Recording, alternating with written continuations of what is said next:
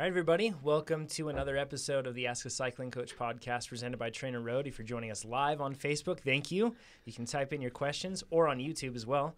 You can type in those questions. We'll get to them after we record, go through the normal podcast. So go ahead and type them in all throughout because we scan back through. And then once we're live, of course, you're welcome. Or once we're actually entertaining those questions, you can ask more as well. But with that, let's just jump right into the regular podcast. Sound good? Welcome to the podcast that's dedicated to making you a faster cyclist, the Ask a Cycling Coach podcast presented by TrainerRoad. I'm Coach Jonathan Lee with our head coach, Chad Zimmerman. Hi, everybody. Our CEO, Nate Pearson. Hi, everybody. And we are going to answer, that's awesome, united. That's pretty good. We're going to answer more of your cycling and triathlon related questions today. You can submit them at trainerroad.com/podcast. You get a lot of them. This week, we got hundreds and hundreds of questions this week. So Jonathan goes through all of them. So I do. Thank you, Jonathan, Takes for doing quite a that. while. But it's awesome, and we say this a lot, but I want to answer every one of them, but we just don't have the bandwidth to do that. The other day, I figured it out. I have an idea, so go ahead first. Though. Okay, What'd you figure out? This week, I would be having to answer this week with the questions that came in. I'd be having to answer 9 questions every minute, and these are like pretty long questions. Some of these questions it takes 9 minutes to read, right? So it's a lot. So yeah, but some fun math. We try to pick every question, or we try to pick questions that have broad applicability and also offer some entertainment too. So what we do, this is a marketing effort. Gotcha. We say, Jonathan's going to stream live for 72 hours and answer these questions. Chad and I can come in for bathroom breaks, like when he has to go in 5-10 minutes at a time. We can come back. Slack, yeah. Yeah, and he can break some world record that way, are. and we'll publish it. A live stream marathon, shall we say? Exactly. Nice. What do you think? Sure. I mean, I think if you think that's a good idea, please comment. Send in a question too. Just kidding. I can't say no, but yeah. With that, before we get into the normal questions that we have, a couple things that we want to mention. Nate, I'll let you take this first part. Okay, number one, we are going to start including a image thumbnail of your Strava ride when it uploads to Strava. That's not the big announcement we're talking about. That's another kind of business thing because there's not a public way to do it. But so that's going to be there. I believe it's going up maybe as recording this podcast, but it's going to be very soon. The image is nice and clean, doesn't have any numbers on it, but it gives you 2 things. One, it's an easier way to look back because even being at TrainerRoad, and Chad, you've written all these workouts. Sometimes you hear a workout name and you don't really remember what the actual workout was. Yeah. There's so many of them. And then by looking at the picture, you know exactly what you did, and you know what how you did it. Did I turn it down? Did I have back pedals? Did I end it too early? So that's nice having your Strava feed. 2, there's a little bit of accountability too, is if I know that people are actually not going to just see the name of it, but actually see the image of it. Yeah. I don't want to give up at the end, right? People are going to see what I did. That's a good point. Yeah. I mean, so we've been taking pictures of our own TrainerRoad accounts, and just uploading them automatically. But I mean, if I bail early, people mention it, right? Yeah. Chad, have you experienced the same thing? Oh yeah. I think I quit Pettit one time, and I took a lot of Pettit's crap a recovery workout for those that don't know. Low end aerobic, yeah. Yeah. So I'm just saying that like you've experienced the motivational aspect of having people see your workout every after workout. the fact. Yep. It happens. So it also makes it a little easier. Like when you share your workouts with your friends and everything else, they'll get a better idea of what you're doing, which is nice. Yeah, too. like was it really, really hard or was that easy? Exactly. Not everyone knows that Taku is easy. Walk in the park. Yeah, walk in the park, right? Mm-hmm. Exactly. So that's going to be pretty cool. Keep your eyes peeled. And if you haven't already set it up, you can actually sync TrainerRoad with Strava. You just log into your TrainerRoad account, go into your profile, and then you can sync up different accounts from Garmin Connect, Strava, that sort of thing. Then it can push and pull and lots of cool stuff. Do you want to mention the beta tester group? Yes, because there's on Facebook, there's a TrainerRoad beta tester group. And in there, we have done an announcement of the new thing we've been teasing a bunch, but I've just teased you more because you have to go in the group to know what it is. And we're pretty excited about it too. Yes, so we've been using it internally for months. And of course we like it because we made it. I'm a fan. Yeah, we're a fan. But we're having people start the beta, and I think we're going to start letting people in. Like we have a list of people. I think after this podcast, people are going to start coming into it, and we're doing just so everyone knows, it's a slow release. So where it took us a year to build this, right? So there's a lot of stuff in there, and we want to do groups of maybe like 100 people at a time, so that we don't put everyone at once, and then we have so many things that we're running around, and the idea is to find bugs and things that we might have missed or use cases that we missed and just make it awesome. So if you want to learn more about that, go to TrainerRoad Beta Testers. We will do a full it's on Facebook. Yep. We will do a full podcast about it and talk about all the features and everything. Yeah, I'm excited for that. 3 years. So we can probably do, and keep your eyes peeled for that. We'll probably do a screen share so then you can actually see what we're talking about too, which will be good. That'll be a ton of. I think that'll be great. I leaked very minor information on my Instagram account yesterday, like very brief overview stuff, and I didn't share any of the details. And I promise you, once you guys see the details, that's when it's really gonna hit. So there's a lot of awesome stuff in there. So gonna be great. Chad, you put down, so we have a document that we work off of for this every week that we prepare. And Chad put in something before we went in here. Yeah. Do you want to, I'll let you just take it. Sure. Yeah. So this is just from my for the record clarification, just little cleanup tasks, things that I realized after the podcast I maybe didn't explain as well as I wanted to. Maybe I forgot something completely. In any case, it's a chance for me to kind of do a better job than I feel I did. In one of the topics, and for whatever reason, every time we talk about pedal stroke drills, I neglect to mention these two things. And these are two primary motivators for these drills, why these drills are still here, why they were here in the first place, why they are here.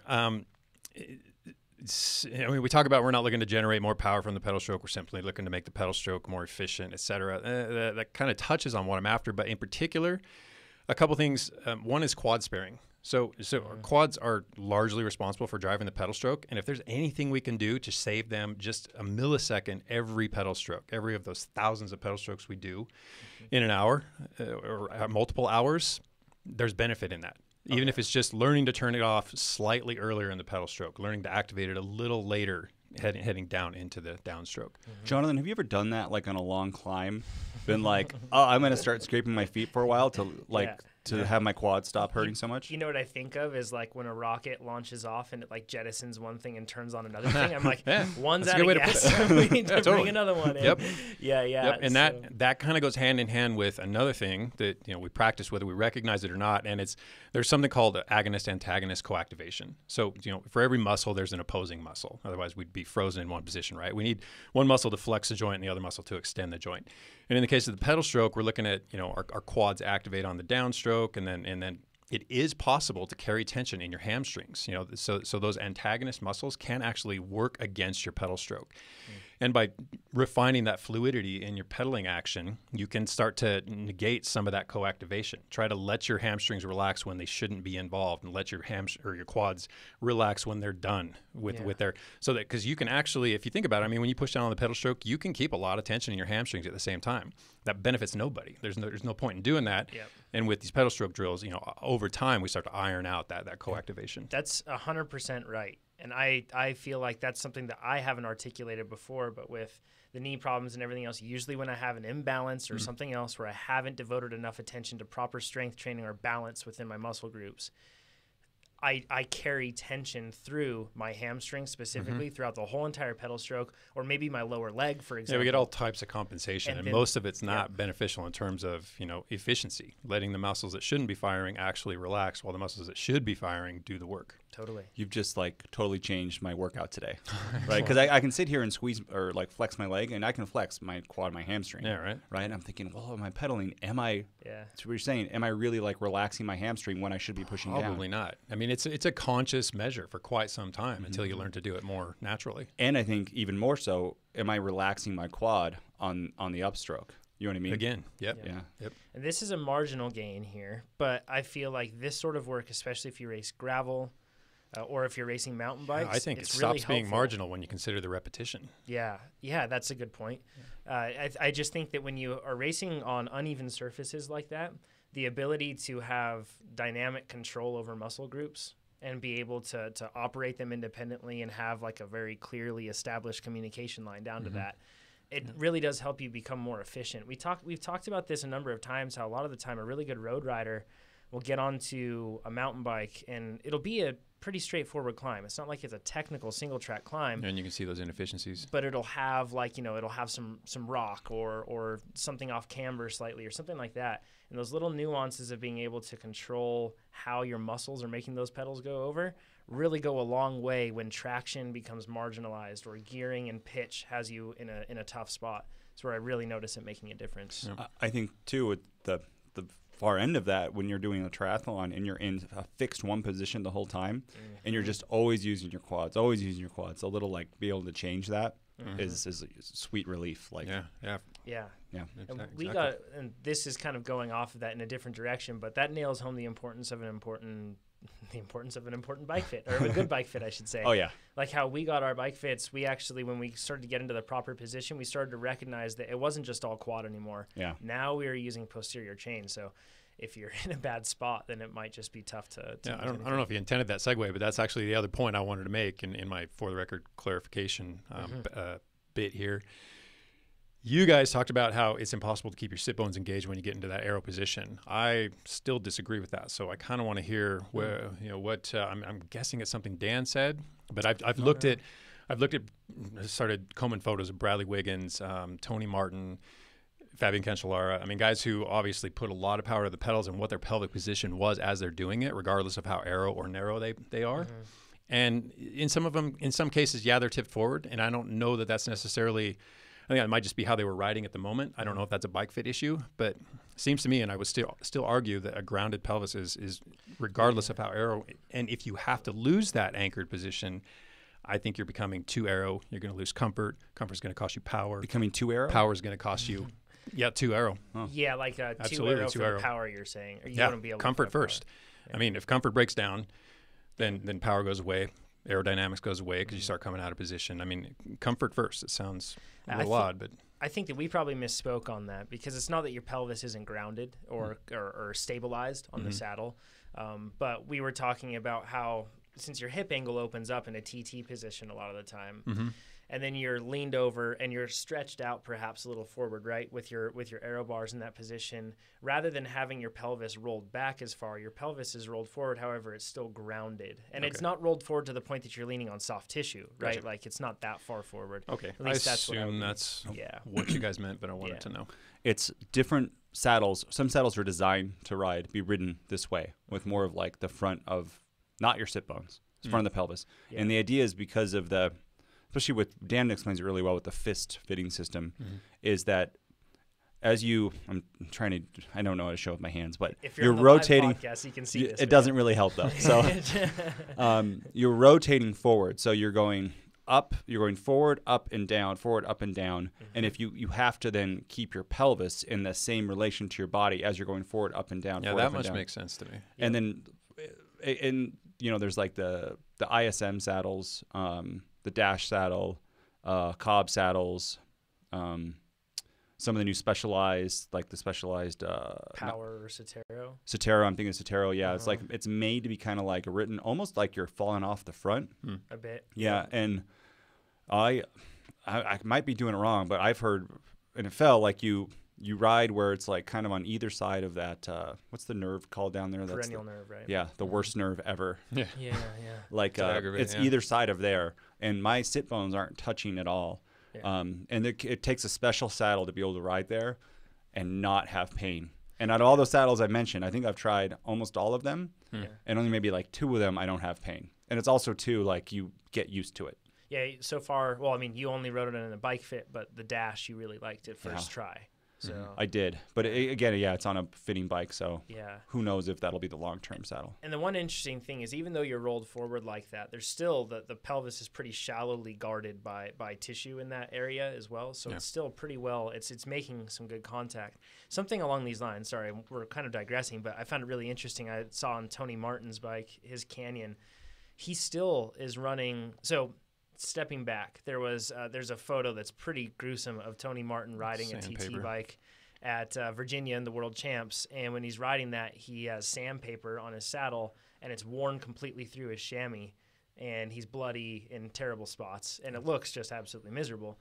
But the reasoning that I heard behind that, and this is obviously rumor at this point now, but was that he couldn't get a good bike fit with that TT bike for him. So as a result, he had to be in somewhat of a compromised position, and the grip tape helped him stay there. He did have to modify his position for a while, and then he went to, that's why he got crushed so bad, or at least what he attributes getting crushed so bad at the Olympics, and then he goes back to Worlds on the previous fit, the one that had worked for him. Yeah. No longer those problems. The interesting thing, though, he's now on the Canyon, which allows for a more flexible fit, or at least it's known to provide a more flexible fit. Who knows if it allows the constraints that he needs, but that's what they've said at least. And he's got even more grip tape. That top of that saddle is very much covered in grip tape. It's really interesting to see. But that is actually the argument I was making, in that he became too aero. His position was so slippery that it was costing him comfort. That comfort was costing him power. I mean, it's just this vicious cycle. Yeah. Then he went back to a position that was a little less aerodynamic, substantially more powerful, wins a world championship. Yeah, it's going to be interesting to see how he performs, because, I mean, the one thing I can think of, I'm sure when he wore through, the sandpaper wore through everything else, that level of discomfort has to distract from being able to ride if you're grinding on sandpaper in that area. But it's going to be really interesting to see how this all plays out with finding the right position. And also, I wonder if a lot of those athletes, depending on the duration of the TT that they're prepping for, if they have the facility with mechanics and with everything else and with wind tunnel testing, that they know that, like, this is my 20-minute position, right? Yeah. Like, this is my 15-minute position. This might be my 40K position. Oh, yeah, the importance of comfort grows with the duration of the event. Triathletes have that. Totally. And a lot of the stuff, too, you see at the Grand Tour level, it's the UCI is dictating position. And you see them, like, I think you usually see them scooting forward, right? They keep scooting forward because they want to be in that steeper position and open up their hip angle. Yeah. So as they push forward, they want that, but they can't push their saddle any more forward than what they're at. In triathletes out there, you don't have that, right? So you don't need to do it. And if a sign, I think, of a bad bike fit is as you're riding, you keep moving your bottom back and forth, and you're like, this doesn't feel right the whole time. Yeah, you can see video of Tony Martin doing exactly that, sliding forward, pushing himself back, sliding forward, and you're basically fighting yourself the entire time. Alberto Contador did that one of the TTs against when Lance came back. Just the whole time he won the TT, but the whole time, like, I think he was clenbuterol, but or whatever, it was something like that. Something made the difference. He got, but just the idea that you can, if you're sliding back all the time, it's a bad thing. And something that's interesting, too, that I thought of this week is, so the way that one of the constraints that's measured by the UCI is from the saddle, the nose of the saddle they measure, which I find silly because in the end, saddles are different lengths, right? But a lot of these pros, I was wondering why they aren't using snub nose saddles for pro TTs, but I think the reason for it is a lot of them have found that even if it's a snub nose saddle, where they sit or where they need to sit, still there's too much nose there. So they have these long noses on these saddles where the nose is more effective on a traditional saddle to sit on rather than a snub-nosed one where it's like smaller and more diminutive. So they have a long nose saddle, and it's extremely uncomfortable probably, but that allows them to alter their position, so to speak, because it's more broad than the normal snub-nosed saddles. The snub. So I think part of that might be tradition too, of not wanting to. Could be, right? Because the snub nose saddles, like, they're made to sit right on the edge, like right on the very edge. Yeah, the only downside is that a lot of them taper off very early, or they lose a lot of padding early. Whereas a traditional saddle that they might be using, like Tony Martin's, is pretty thick and padded looking, relatively speaking, and it has a long, broad nose, and you can tell. Even though he would be sitting there, that dude is sitting right on the tip of that saddle, to try to be better there. So it's interesting to see how they have these things set up. And like you said, and this is like the hugest grain of salt that you should always keep handy, whenever you look at something from the pro peloton, remember that the fact that tradition reigns in many cases supreme in that sport. So you really have to, not every decision is purely data driven, And I can never say this brand. What's it? Physique. Physique. I don't think they have a snub nose, do they? I don't think so. But a lot of this stuff is sponsors. And I know sometimes people get away with saddles that are not their sponsors and they scratch them off. But I think if you're at that level, you kind of ride the sponsor stuff because that's what they want. That's what they're paying for to have Tony Martin ride your saddle. Sure. Exactly. And I'm not sure if that's the brand for Tony Martin. But I'm just thinking some of these bigger brands don't have any snub nose sponsor ones. Obligations dictate. Yeah, exactly. Equipment which choices, you're right. Yeah. Just like you said, the old Canyon might not have fit him. But he had to ride one. If he showed up on a different bike, would have been weird. Yeah, exactly. That one's pretty hard to cover up with tape. Yeah. With that, let's get into. So this is a question. We aren't going to address a specific individual's question, but this is a question that we get a lot. A lot of people are talking about this. Part of this is because it's very much a topic that's in vogue in nutrition right now, but ketosis and cycling and how they relate. We've talked about low-carb approaches. We've tested low-carb approaches. We've tested high-carb approaches on the podcast, and we've talked about at least our personal experiences with how they've worked out.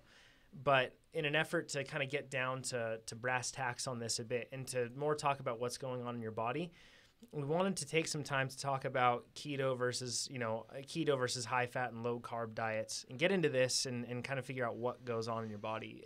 Yeah. Chad, do you want to kick this off? And Sure. We'll work through this together. Anybody who's followed the podcast for any length of time knows that we're not opposed to nutritional experimentation. Nate and me especially. Nate a little more publicly, me a little more privately, but still, my approach has kind of been to figure out stuff that's not necessarily performance enhancing. I've spent the last couple of years figuring certain things out in the interest of just better health all around, but very little of what I've done has actually benefited my performance. And trying to go keto adapted has been one of those things. And we'll get into the specifics of why exactly it didn't work for me, why it probably doesn't work for most bike racers. Let's just say bike racers. Okay, cool. Yeah, so yeah, we're treating that context here. Because the one thing that I know that especially with ketosis is a lot of folks will bring in other examples of different athletes and everything else, but we're going to be talking there is the an athlete context of type bike racing. where it's kind of suitable. And we understand, like, nutrition is so, like, people are so passionate about it. And if you say, like... Cult-like. Oh, yeah. It is cult, right? Yeah. If we talk, we say something bad about... I'm going to pick on paleo people. Paleo people for a second. Yeah. They're going to like show up at the office, right? With CrossFit dumbbells. Yeah. And, what are you doing? Yeah. Certain dietary approaches suit certain types of athletes. You can't argue that. I mean, there's a lot of support. You can certainly argue. You can always argue it. Yeah. But there's a lot of support. So we'll get into why I don't think a lot of support for a ketogenic diet and our type, or actual bike racers. Okay, cool. So first, the distinction between being ketogenic and just being on high fat. I mean, you can up the fat percentage of your diet and not be anywhere near ketogenic. Ketogenic implies that you've limited your carbohydrates to a point where your body has to find glucose and brain fuel basically elsewhere. Mm-hmm. How does it do that? So let's make it simple like that. In the absence of carbohydrate or in the presence of vastly diminished carbohydrate intake, again, that glucose has to come from somewhere. Your brain thrives on glucose. Mm-hmm. It can operate on ketones, but that's kind of what leads to this adaptation, assuming you restrict carbohydrate far enough. Mm-hmm. So once carbohydrate's not there, your body shifts into a different mode. It starts utilizing fat. Part of that fat is a glycerol backbone. So your triglycerides, 3 fatty acids tied to a glycerol backbone. That glycerol can be metabolized in the liver, converted to glucose. So there's a bit of glucose. Mm-hmm. It's probably not enough glucose. And I don't know if this is exactly how it works, but part of one of the byproducts of the fat processing, the lipolysis, are ketone bodies. So those ketone bodies can be used in a number of places, one of which is the brain. So in any case, now you're operating on different fuel sources. So instead of the typical glucose with a bit of fat, now it's predominantly fat with a bit of ketones and still a little bit of glucose in there. And a lot of people, so ketones can be naturally produced in your body. They're produced under a number of circumstances. Okay. Yeah. And then people also they take them too. And we won't get too far into like how to become ketogenic and everything let's not even get into that. But when you do this, I think that, correct me if I'm wrong, and I may be very wrong on this, but the theory is when you get down into that state where you deprive yourself of taking in carbohydrate and you get into a spot where you're low on that, then your body is, the intended benefit is to increase the amount of ketones that your body is producing or utilizing. And really fat, honestly. I mean, the ketones are almost a side or a byproduct or a happy accident or reaction. It's really about becoming fat adapted and becoming able to better utilize fat as your primary fuel source. I'm going to summarize it a different way. I eat so little carbs that I start burning fat. Yeah. Yep. Yeah. Hey, that's it. Pretty simply, but this is not something that just happens. It happens over, I mean, you have to go to great lengths. You have to really restrict your carbohydrate intake, and you have to go through a pretty shaky period. How many carbs, like how much do you have to restrict it? The number they typically land on is like, I've seen as low as 30%. Some people can get into a ketogenic state with carbohydrate as low as 30%. In most cases, 30% of your 30% of your diet. Oh, wow. In most cases, it's like 10% or lower. I mean, people have to severely restrict carbohydrate. I always read like 20 to 30 grams of carbs. Like, yeah, and I guess that depends, right, on how much you're taking. And it does depend. That's another thing. So some people can get keto adapted in the matter of a couple of weeks. Some people, it can take months for them to fully adapt. How can you tell if you're keto adapted? You have to actually measure ketones. I mean, you can probably do it a little more organically. I mean, you could probably actually feel it, but you have to have some basis to know what you're feeling. And Yeah. I know you get that like you get that ammonia smell in your breath, like That's what a I've fruity ammonia smell. yeah, and that's one sign of ketones. It doesn't necessarily mean you're keto adapted, but you have to measure. I mean, there's ketones in your urine, although that's not the most reliable way because that dissipates as you become keto adapted. There's ketones in your blood, and there's ketones in your breath. They have breath analyzers. Blood's the gold standard, the way to go. But ketone strips are expensive. Yeah. I mean, it's quite a process. So you really have to get behind this. Yeah. I mean, this has to be full commit. You can't kind of fake this and ease your way into it. It's kind of an all or nothing thing. I can on the weekends eat donuts and Popeyes. Yeah, and we'll talk about that. That's like a weak form of carb cycling, which is how a keto adapted athlete tries to reintegrate carbohydrate into their diet such that they can engage in high intensity activities. So Interesting. See, I was going to say, let's work our way toward now looking at it from an endurance athlete's perspective or a cyclist perspective. I got the segue. Okay, good. So I've always heard carbs are good for cyclists. Yeah. So how could a fat adapted athlete without carbs, like how does that all work? It doesn't work very well, quite honestly. I mean, you basically have a ceiling, and that ceiling is sub-threshold. I mean, you can't do a heck of a lot of work that requires sugar. You can't get anaerobic for very long. There's not a lot of glucose in the system. There's not a lot of fuel to fuel anaerobic metabolism. So your workload or your work level is severely limited, which in the case of, and we've talked about this before, ultra-endurance athletes, people who have to go for long periods of time, can't take on food frequently, don't want to take on food frequently, but you can burn at a low rate, can better use fat to fuel really long, low intensity efforts. This is something that is well suited. As you're more in ketogenic, does the level of what you can operate aerobically rise, or is it just kind of the same? Yeah, and that's exactly what happens. So your aerobic capabilities rise way up, and you push that threshold aerobically closer. Well, anyway, to your VO2 max, but you become very aerobically adept, really good at metabolizing fat for fuel. And part of that, and the appeal to that I see a lot of people going with is got plenty of fat on board. Sure. And we all do. So in theory, it's kind of like I'm like a camel, right? Like I got all the fuel I need to keep going. Yep. But that said, so there are certain, like if you're doing something like a full distance Ironman bike leg, for example, that's, an effort where you're going to be under threshold because, 5-hour race, something like that. Still pretty high, though. Well under, but... And then there are other things to consider, too. So, and I wanted to bring that up because I'm sure there's somebody going, but wait, my racing isn't over threshold, right? Like somebody might be saying that.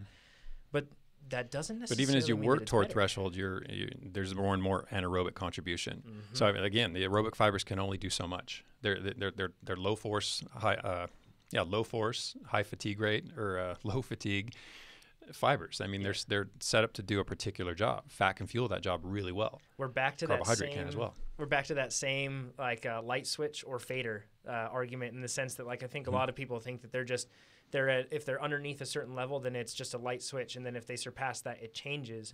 But like you said, there is anaerobic contribution the closer you get to that threshold. And the bummer of this is, if you're a glycolytic athlete, an athlete who needs to be able to process glycogen, who needs to be able to do those super threshold efforts or ride close to threshold for long periods of time, fat adaptation or keto adaptation can actually damage your ability to utilize glycogen. Yeah, so there's a severe downside. Like if you have a big race and you start to take carbs in, it's hard to use them, right? Switch back and forth like that. Yeah. There are adaptations that occur that take time. So to go back and forth is problematic. And some athletes talk about cycling carbohydrate into their diets in preparation for more glycolytic events.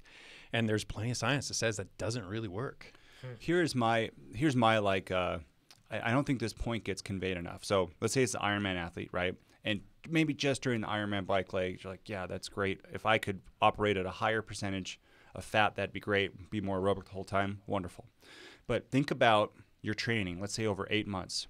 And let's say your first FTP is 220, right? And then you go into ketosis and you push really high against that 220. But you're never really training over that 220 because it's hard to do, and you're in ketosis, right? So come Ironman race day, let's say you're at still 220, but you can operate at like 210, right? 210 watts for a really long time. Mostly aerobic. Let's take athlete 2, and they're at 220, and they're eating carbs and doing over-unders and threshold and VO2 max intervals and really building it up and doing 2x20s, right? And they get up to 270 FTP. Yeah. And now they race at 230, 240. Yeah, exactly, right? And they are now a faster athlete and probably burning a higher percentage of fat than the athlete that stayed down there at that same threshold, but really got pushed up to it. Yeah. Yeah, really, you just shift your substrate preference. You're just, you used to rely heavily on carbohydrate. Now you're really good at relying primarily on fat. Doesn't necessarily make you faster. It just makes you a more efficient fat burner. The other point I want to say, too, is if I was running – there's Western States 100 right out this window. It's a 100-mile running race. Yeah, that's Let's a strong say case. I'm already at a really high level, right? Yep. And now I'm like, I'm kind of bonking in these races. I'm not going to push my pace up another 2-3 minutes. Now I want to try to get it where I'm going to burn more and more and more fat at that really long. I don't know how it's forever. It's crazy. Yeah. It's insane. But I could see that as a strong argument to be in ketosis. Yeah, so I mean, in those multi-hour events, you can't necessarily keep up with your carbohydrate expenditure, your energy expenditure. You can only take in so much glucose over the course of those races. So if you start to deplete, you can't keep up with it. Muscle glycogen is really good at maintaining intensity, but once those glycogen stores are depleted, refilling them or keeping sugar to the muscles via what you eat becomes really limited. Yet something that I wanted to touch on with this too is I see a lot of people think, well, that way I don't have to carry food with me, or I'm not relying upon aid stations. And while I could definitely see that being the case for certain races, especially if it's just like a point-to-point type of a thing, you're on your own. I could see that as being like a good fail-safe, right, in the sense that you could rely on that. But in the majority of cases, we don't have to worry about that. Like Western States 100, I think it has an aid station every 8 miles, I think I looked up. I thought you said 2 miles. Or every 4 miles. I think 4 it's miles. like 4 miles, right? So plenty of that stuff there. There's usually well-stocked aid stations. Carrying food in a bike race, in most cases, I know there are edge cases, but in most cases, it's really not that tough. The one part that's tempting for me about this is the fact that since I have a sensitive stomach and it gets upset by a lot of nutrition products. So in my mind, I'm thinking – my body wouldn't get upset by just taking in its own fat and being really effectively fueled off that. But I know, and I haven't reached anything that would be even close to ketosis, I'm sure. Having increased my fat adaptation, I have noticed the fact that while it may help me on long days on the bike, it doesn't necessarily help me in the type of racing that I do every day. Yeah, you're not really more intense. Improving fat adaptation so much as improving your ability to oxidize fat. And that's just something endurance training conveys anyway. Yeah, that's a good point, right? So the more I train and the more I raise my threshold, I'm going to burn more fat at that same wattage. Exactly. What we just talked about, triathletes have known this for years, is they say nutrition is a sport, right? Inside of triathlon. And they say, I have to train with what I'm going to have in the race day because it is hard to get in, to Chad's point, the amount of calories that you need for the race. So they're doing it, and I don't have any science on this, but just anecdotal. If you do it a lot, it gets way easier. Yes. Like if you're eating gels every time, you're eating the same gels, and you're used to it when you're racing or when you're training, it's easier than on race day to digest that same gel. You have to train your nutrition too. Yeah, I see ketogenic adaptation more as a lifestyle that dictates which sort of races you can then do. I don't like pursuing a keto diet in anticipation of furthering your performance or improving your performance in a particular sporting realm. Yeah. Rather, this is more about an improved lifestyle or a different lifestyle. The other benefits that come along with it, and then figuring out how you can tailor your athletic lifestyle to work with your keto adapted dietary practice. The final note that I want to add to this is on commenting on nutrition being a sport. I was blown away this year at Park City Point to Point, that really long cross-country race, 75 miles, all single track, really rough. I was blown away at how organized Keegan Swenson, who ended up winning it, was with all of his nutritional, like the plan that he had. First of all, he ate a ton, way more than I did. There are plenty of other reasons why he's a faster athlete than I am, but that's one of them, is that he knows that he needs to take in a lot of food, and he does that. But they had since it was a long race and they had aid stations, but still, once again, nutrition is such a part to refine of your game plan. he had people placed at strategic areas so that they could hand him a camelback in one spot, and then he could take in a specific type of nutrition there very easily, and then he'd be able to meet a person at the top at a specific, because the speed or terrain was fitting for him to eat a specific other type of nutrition. Like, it's very strategic, and especially with an event like gravel racing or mountain biking, where it's not as easy as just sitting up and opening up a package and eating something. Yeah.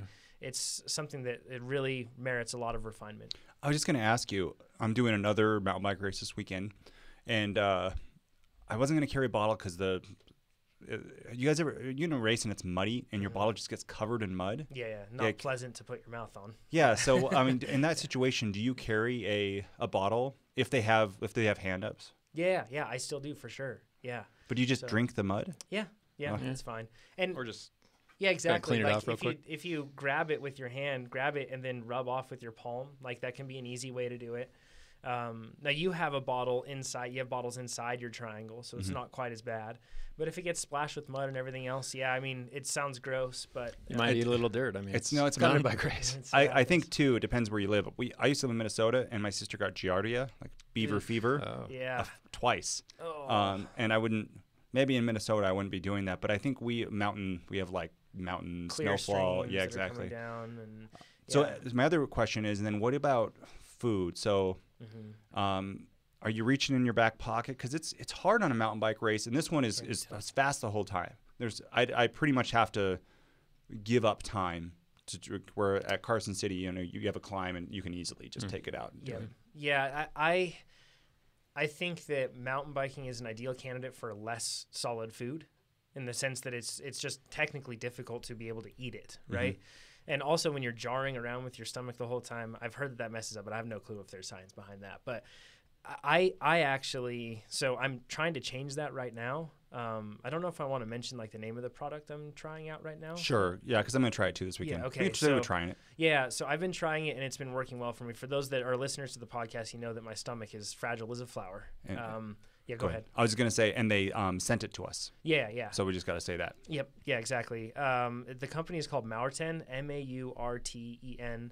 They were involved with Nike on their Project 2 when they were trying to go under 2 hours. They were heavily marketed and hand in hand with that. 2 hour marathon. 2 hour marathon. So it's extremely carbohydrate dense, and all it is just a packet of basically a powder that gets put in there. They use something, I believe that it's called like, it's basically gel. And then what that gel does is that gel ends up allowing them somehow to pack more carbohydrate into your drink. It's like 90 grams of carbohydrates in one bottle. And the crazy part is it doesn't taste bad at all. And it doesn't have much of a taste. If anything, it's like if you took a vanilla root and then just quickly like swabbed it through your water, like there's just a hint of something. It doesn't taste bad. And people around the office have been trying it too. And because the worst thing is those usually carb-rich drinks taste, for me, is the idea that you just take small servings frequently? What? The idea is that you just fill up one bottle, and then that bottle should be enough to give you plenty of fuel over the course of like an hour and a half race would be like one bottle, or an hour race, something like that, I believe. So, okay.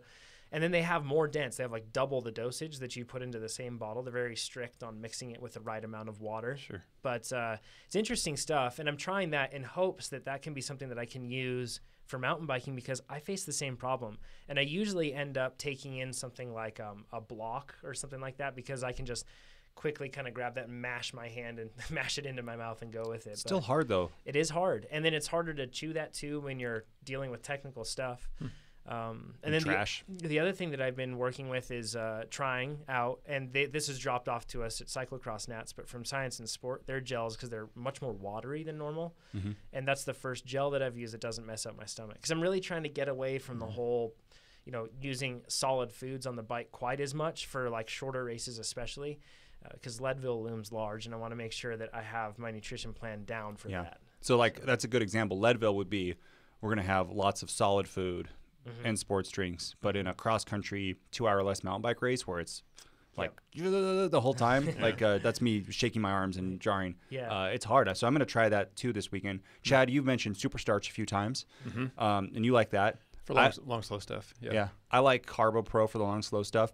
I'm sure this company has a reason. Yes. But I also think, well, I'll just put double scratch in. And I think Right. Alan Lim would probably be like, what are you doing? That's going to mess up the osmolarity. But maybe I'll try it and see how it works, right? Yeah, Like, try it and see. yeah. Yeah. With that, actually, I'm going to jump ahead because there's a question that specifically deals with this, guys, and then we'll end up jumping back.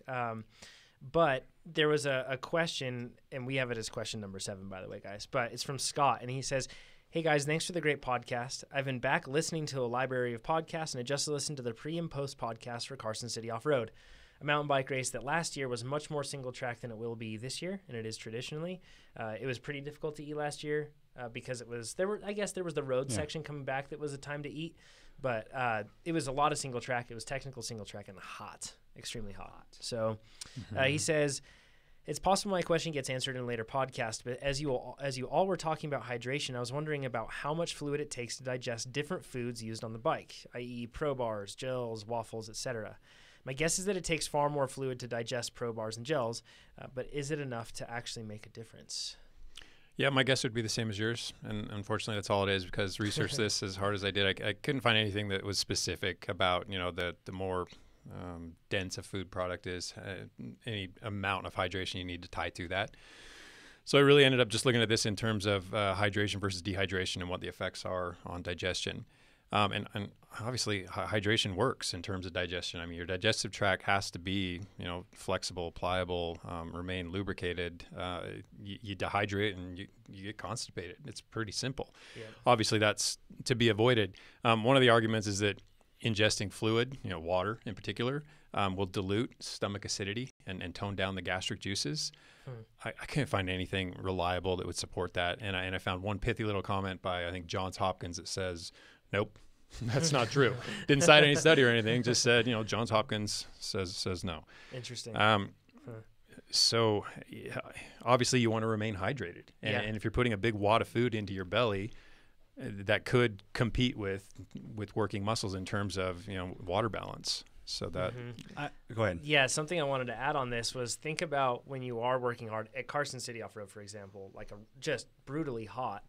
Your body's throwing a whole lot of water out to the skin as much as it can to try to cool that thing off. And if you aren't taking in that water, it can really affect and sodium. Your ability to yes, yep, absolutely, to glucose. process that food. Yeah.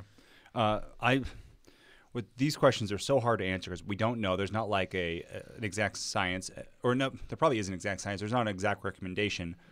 Different companies have very different stances on this for nutrition, so they're not even in a line. And maybe some of that's marketing, maybe some of that's science, but also it might be one study's here and one study's here, and they both take their own study or their own university. Yeah, I did find one study that tied dehydration to digestion, and it didn't tell us anything we wouldn't expect. Actually, there was something surprising. It slows gastric emptying, so that's pretty obvious, and that can lead to stomach cramping and nausea. No surprise there. Makes sense. It did show that dehydrated versus hydrated did not change intestinal permeability, glucose absorption, plasma volume, rectal temperature, or something else that I'm not going to bother you with. So that was a little surprising that even in a dehydrated state, glucose absorption wasn't affected. So that's good news. But you got to deal with stomach cramps and nausea in that dehydrated state to still get that glucose. So obviously not optimal. And this is not a study. Once again, that was a study. I'm saying what I'm about to say is not a study. Okay. Chad's was. But I can say this much, and I feel like everybody would be able to relate to this. When you put in food that is solid food, or maybe it's dry food or anything else, and you aren't taking in as much water, it can be extremely distracting to performance. Yeah, good luck getting that down. Yeah. Oh, yeah, it's really tough to do. So I actually look, for example, like rice cakes. When I eat rice cakes, I usually water them. I make the rice a little more watery than it would be, so it's a little bit more swollen, carries a little bit more moisture in there. I try to make sure that I pick foods that are a little bit more moist for that reason. Well, it's tied to intensity too. I mean, and heat, obviously a factor. But if you're working very hard, and you try to put a rice cake in your mouth versus if you're noodling along at 60% of threshold and you can grab a gulp of water or two. I mean, it's obviously that's a factor. Yeah, I think the work. All of this stuff is so. There's some basic principles, and I'm just gonna. We didn't talk about this ahead of time. I'm gonna say these off the top of my head. Okay. Basic principle number 1: be hydrated, but don't. There's no limit, right? Too. There's you can't drink too much. But principle number 2 is if it's anything long, make sure you take in electrolytes because you can actually in particular sodium kill yourself. Yeah, well, when you talk about so when you talk about hydration, it's I've these days I look less at water balance and more at sodium balance. I mean, the two are tied closely. But I mean, we want our bodies to stay hydrated, but it's not as simple as ingesting straight water. There have to be certain things that go with it. And the more you sweat, the more sodium you lose, the more important it becomes that you balance that sodium back out, that you actually ingest sodium. And most of the hydration fluids these days account for that really well. And they also include a little bit of glucose, a little bit of carbohydrate. Those co-transporters, sodium and glucose, push a lot more water into the cells than water alone. And so when you're in a race and you drink too much water and you flush out all the electrolytes, you don't have to be in a race for this to happen, but you can get a state called hyponatremia. And when you're in that state, the electrical low blood sodium. Yeah, and you actually die. So at the Chicago Marathon a couple years ago, you can. I mean, those are the direst of circumstances. Well, yeah, but people actually died in the Chicago Marathon, and it's usually the people that are doing the 5+ hour marathons, and they're drinking water at every station. Yeah, they don't want any carbs. They don't want any sports drinks. And you drink so much that you actually, like, your body can't fire electrical signals anymore, and you die. But I haven't ever, and I've heard about that at a few places, I've never heard of someone dying of dehydration, which it's just performance awful, and you sit down, and you eventually get water, and so you come the back. whole, if you're thirsty, then it's too late. You're already dehydrated. So what? So you're a little dehydrated. The push is to drink ad libitum based on thirst. I mean, your body's really good at regulating that sodium balance. You get thirsty, it says you're out of balance. Fix it. And to actually endure hyponatremia to a point where it results in death, that's a pretty severe situation. I mean, these are people who are pounding straight water, even though they're not sweating out anything. They're not. Well, it was a 100-degree day too, so they were sweating the whole time. And super hot. So that's it. They're just depleting those sodium stores to a deadly level. So the first one, be hydrated. 2, take some electrolytes if it's anything long. And 2, if you don't want glucose, there are products where you can just get salt pills. I know a lot of triathletes do that. Not salt pills, sodium pill. It's electrolyte. The chloride pills that goes along with the sodium is problematic. Your body doesn't lose chloride at the same rate it loses sodium. So when you replenish with a salt tablet, you're adding too much chloride to the system, and that causes its own host of problems. Yeah. So and brands have their own. Like Hammer has one, I think Goo has one, or you could do a mix that puts into your drink, and it sounds like it would be like a salt water, but it's not. The third one that I think is experiment with everything else, because I've never seen where this is the way to drink and eat, and then it goes right across the whole board. But I have seen time and time again somebody having this journey where they try many different things, and then they lock on something that's awesome, and then that's their thing. One thing that influences that is people lose sodium at different rates. Yeah. I mean, per milligrams per liter of sweat, you have a range that runs from like 300 milligrams all the way up to 2,000. So you can be someone who just dumps sodium. You obviously need to put more sodium back in the system than somebody who loses it at a much lesser rate. Yeah. I like my 3 principles. Yeah, they're solid. solid. They're solid. They're basic. Yes. Just like me. You're basic. But it's but I mean, a lot of people, they go, "Hey, Chad does this, so I should do this," and then they struggle with it. Exactly. That's my main point of this whole thing is experiment. Yeah, not many people can do what and you Chad can actually does. get a sodium test. I know. Not many. You can get a sweat sodium test. Early morning drinking. It's all beer in there. That's why I get friendlier as this podcast goes along. Yeah, there we go. Let's roll up back to Daniel's question. So up in our doc here, but he says, thanks for what you do. What are and this is short and sweet. This is awesome. He says, what are the different adaptations that occur from an over-under workout versus a 3x20 sweet spot workout? Can you describe the difference between those two first for those who don't know? Yeah, so sweet spot, just pin it right around 90%. Whatever the range is, different people or coaches define a slightly different range, so let's just put it right about 90%. So we're well enough below threshold that it's not quite as demanding as threshold work. Well enough above tempo that it's noticeably more demanding than aerobic endurance sort of stuff. And then over-unders. Over-unders, you walk that lactic threshold line. So you're slightly under it where you're keeping up with your lactate production. And then you push above it to where you're actually flooding to the point where your blood becomes acidic and you start to back off. And then we dip you back below threshold just in time to allow you to ride through it and clear it off and then, repeat Which some people, based off of perception, might argue that it's enough time to complete.